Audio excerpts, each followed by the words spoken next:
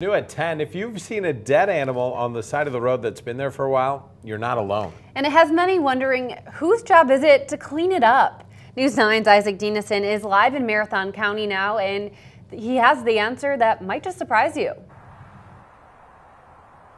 Yeah, well, whether you're driving on a freeway or a two-lane county highway, we've all seen roadkill at some point. And as it turns out, there is a reason those animals often stay there as long as they do.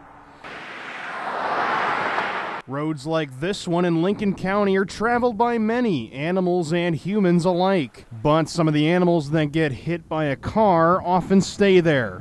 Coming home from work, I tend to have to go in a turn lane where there's a skunk for the past week and a half, just sitting there stinking up the road. So who's responsible for moving them off the road? No, I don't know. I would think that would be either the highway department or DNR, because usually they deal with that kind of thing. The answer is nobody, unless the animal's body poses a safety threat.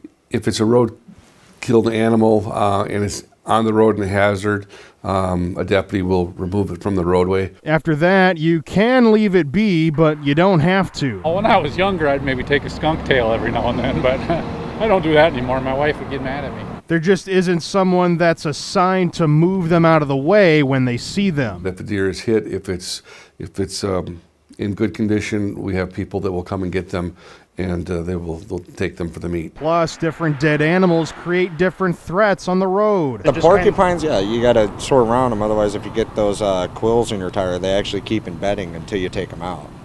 So they will eventually flatten your tire. Ultimately, if you see something and are not sure what to do, you should call your local law enforcement. Now, those that hit a deer have the option of keeping it. Otherwise, if you find a deer in a ditch, law enforcement says you should let it decompose. Live in Marathon County, Isaac Dinesen, News 9 WAOW.